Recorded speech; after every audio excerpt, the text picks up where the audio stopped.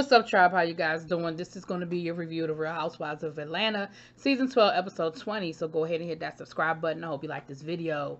This is not going to be long, you guys, because we are winding down. We're getting to the end of the season, and y'all know how it gets towards the end. All of the drama is behind us. It seems like the only drama left might be some Candy and Todd type stuff. But for the most part, I think we have hit it. So we start this episode off. Everybody's back from Greece, and so Nene is recapping with Greg about what went down and how it went. And of course, she's telling the story. She giving a real light version of what went down. She talking about something. She threw some popcorn at Kenya. No, you spit some popcorn at Kenya. Let's be clear. But again, you know, neither one of y'all are innocent in this situation. Y'all have both done dirt to each other. Now they do.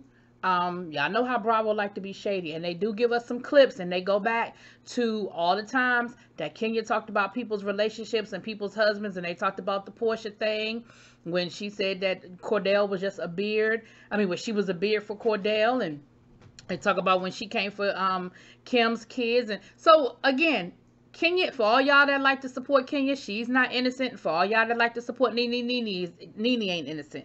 At the end of the day, they have done dirt to each other. And, you know, sometimes it's okay to just not be friends with somebody. And like Nene said, Nene was like, I don't really care for her, but I don't hate her like that. You know, like, I don't hate her like that. But you know, they only associate for the purposes of a check. And that's okay. Because you know what? We all do the same thing at work all the time. There are people on our job that 90% of the people at our job, we don't communicate with outside of work. All of y'all that are sitting home right now quarantined, how many of your coworkers have you talked to? Count them up.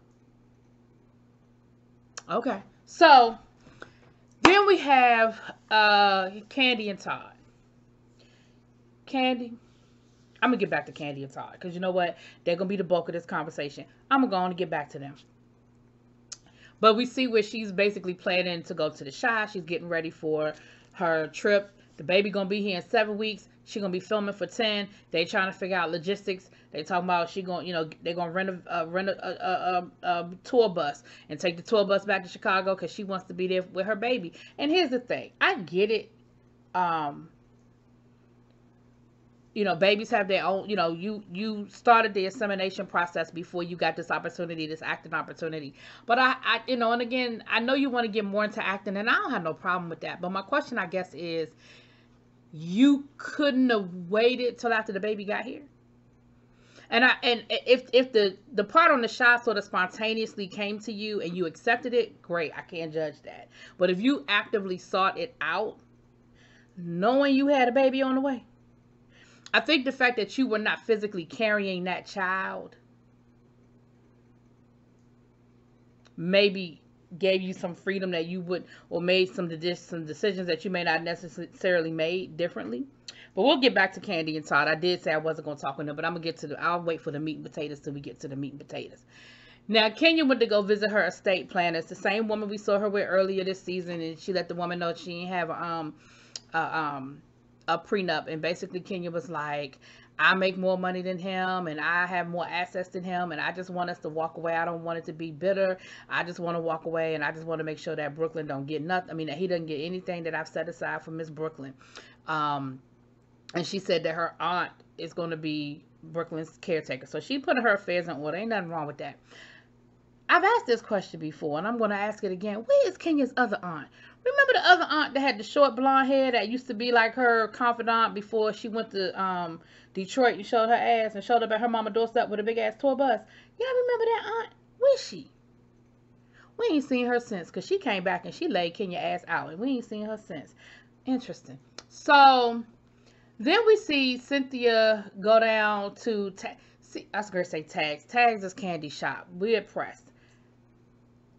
Cynthia, this is the stuff that I'm talking about, and this is why people be looking at you talking about you flip-flopping, and you know, you be backpedaling and pussy popping and all this other stuff. This is why. So before we go there, did y'all see them fake Fendi sweaters she had hanging up in the press boutique? You know good and damn well that press is not no Fendi vendor. Y'all know good and damn well that you're not walking up in press buying no Fendi sweater. Y'all know y'all not. Nene, stop it. Just stop it. Just stop it.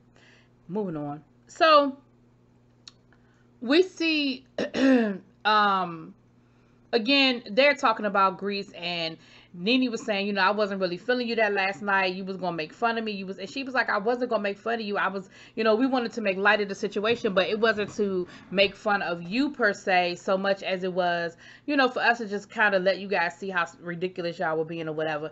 And she was like, but I wasn't gonna play you crazy. I wasn't gonna play you crazy. I was gonna play you. I was gonna play you like this. And she proceeds to basically throw all of Nene's taglines out, and I'm that bitch, I'm that blah blah blah, I'm the HBIC, I'm gonna keep my peach. You know good and damn well that ain't how you was about to play that. Stop it. See, that's the stuff. See, Cynthia, that's why don't nobody take you seriously. That is why nobody takes you seriously. Cause now that you there with Nene one-on-one, now it was Nene. You know that wasn't what you was about to do. Moving on. Portia was asked to speak at an event dealing with excuse me, y'all. I forgot the organization. I ain't write it down. But basically she was speaking out on women of color in pregnancy and how dangerous it can be. We're still, even with the technical advantages that we have in the medical field, we're seeing it right now that there's still some limitation as to what can happen. And she opened up, and she ended up hosting an event where she invited the ladies, and they opened up and they told their stories about their pregnancy and the things that happened with them while they were pregnant. And this is a perfect, Marlo spoke on the fact that she's not able to conceive. Kenya said that, she almost died in birth. Shamia went into premature labor. Portia dealt with some challenges with her pregnancy. She's had a miscarriage. And so what people don't understand is that, especially TV makes it look real easy. Mother gets pregnant, 9 months later she has a baby. They don't get into all of the medical situation and the ins and the outs and all the different things that happen with a woman, and how many times women do not carry a pregnancy to term. And that is why when you come across a woman who doesn't have children, you should never assume what their story is. You don't know why they don't have children. You don't know what the reason is. You don't know what their situation is. You don't know if they've ever been pregnant. You don't know what happened to that pregnancy. And as a woman who does not have children, it pisses me off when people want to tell me what I should and should not be doing, and how I should and should not be handling my life as an adult. You don't know my story. You don't know why I don't have children. You know what I tell you, and you know what I've accepted in my life. But what you don't know is why I don't have children.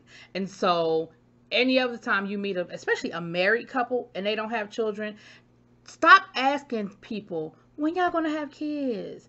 Are y'all gonna have kids? Do y'all want kids? Stop asking people those questions, because you don't know their story. When you meet a person who is grown and they don't have children, you ain't never want kids? You don't have kids? Why you ain't have no kids? Stop asking women those questions. One, it ain't your damn business. But two, you just don't know what the story is. Anyway, I'm done. I'm moving on. I'm back. So,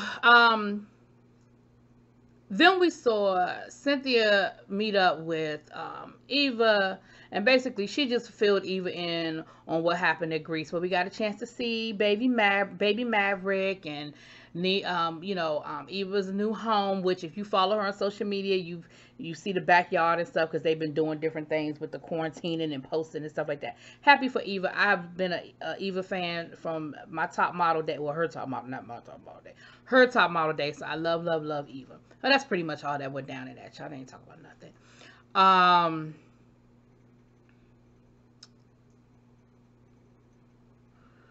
So it was funny because when Candy was talking to Todd, And she was like, I think we should go maybe get a counseling session in. And Todd was like, wow, you got some stuff you holding on to that you need to talk to me about? And she was like, no, but I do think, we've had a couple of arguments, the last couple of, months. And I just think that maybe we need to talk about some things before it gets to a point, before it does get too far. And I think we need to speak on some things.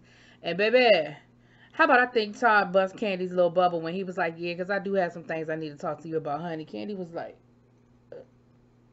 oh. Because how about I think that she thought that she was the only one that had an issue. And Todd was like, I got my list right here. I'm ready. Let's go. So, now at the little women luncheon, the pregnant women thing, Nene brings these blog stories about how Mark has been cheating on Kenya, and she was like, see what I'm saying? See, she's so worried about what's going on with Tanya and the cookie lady, and she need to be worried about what's going on in her own home. And you know what I love about Portia? Portia was like, where you read that? You read that on the blogs, or you read that like, she was like, it's the blogs. Portia was like, child, if it's the blogs, that don't mean it's true. That don't mean it's true. And Nene was like, yeah, it doesn't mean it's true, but that doesn't mean it's not either. She said, well, we never really know the, you don't know. And she said, yeah, you really don't know.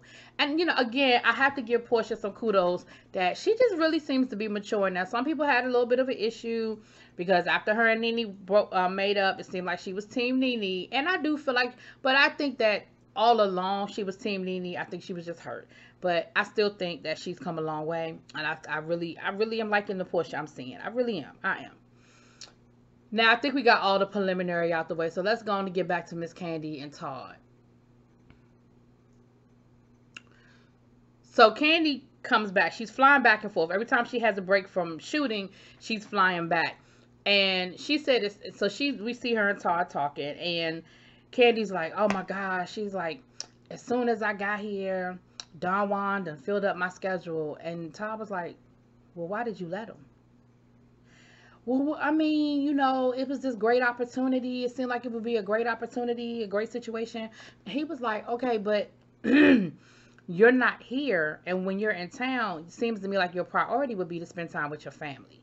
And, I don't understand why Todd had to break it down the way he had to break it down, and as far as he had to break it down for Candy to get what he was saying.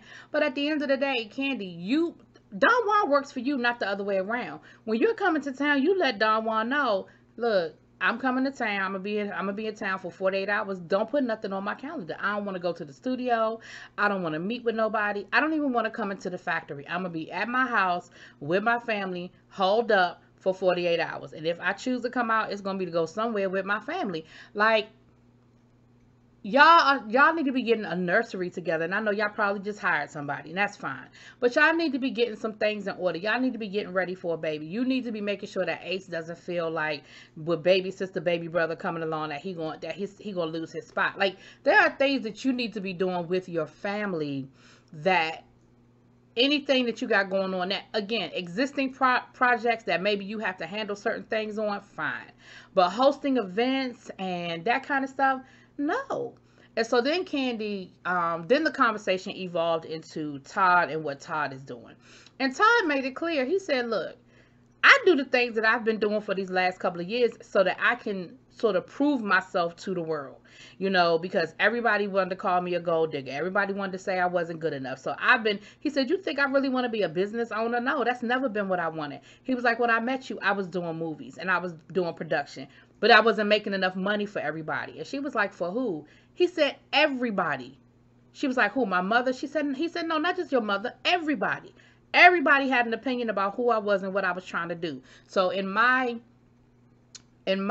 quest to not look like the person that everybody accused me of being, I've done things, and yes, I've made a lot of money and I've been successful at it, but it's not what I want to do. It's not my passion. He said, we just started a trucking company. You think I really want to be an owner of a trucking company?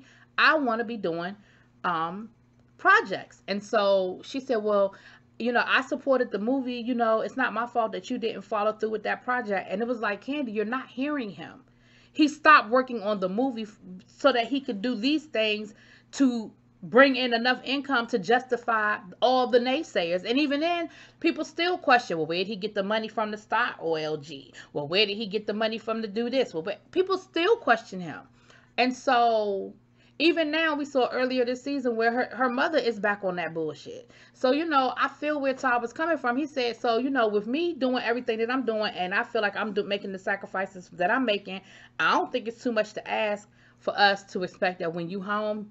And she said, well, I feel like you started acting funny because of the sex scene. He was like, well, no man wants to see their woman with being touched and felt on by another woman. Now, mind you, I thought they had threesomes and stuff. So, but okay. He said, but that's not what this is about. And I'm like, Candy, I really felt like that kind of irritated me that you reduced what he was saying to his insecurity about you having a sex scene. Because I think what he was saying was bigger than that. That's not to say that he didn't have an issue with it, because he probably did. But I think what he was saying was bigger than that. So it was a deep conversation, and I don't know if Candy totally got it, and it was that awkward. She knew he was still upset and that they were in a raw place, but she kind of had to go because she was like, I know I heard everything you just said, but I was already, I already said yes. Like, I already committed myself to do this event tonight. And he was like, all right, do what you got to do. We'll be here. And so, yeah, Candy, you got to just stop. It's okay.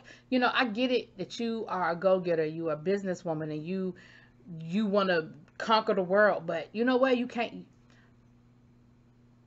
It's not that you can't have it all. You can't have it all right now. You got to pace yourself. You have a baby. You pace yourself, boo. Like, it's okay. Like, I want you to keep being the conqueror, but you got to pace yourself. It can't happen all at one time. Last but not least, and I just forgot about this. This is just a little snippet. Little Miss Portia got a little jelly gel because when Shamia went into labor, she called Kenya before she called Portia. And so Portia was like, oh, I ain't know they were that close. I find it kind of interesting that Kenya was the person she went to first when she went into labor.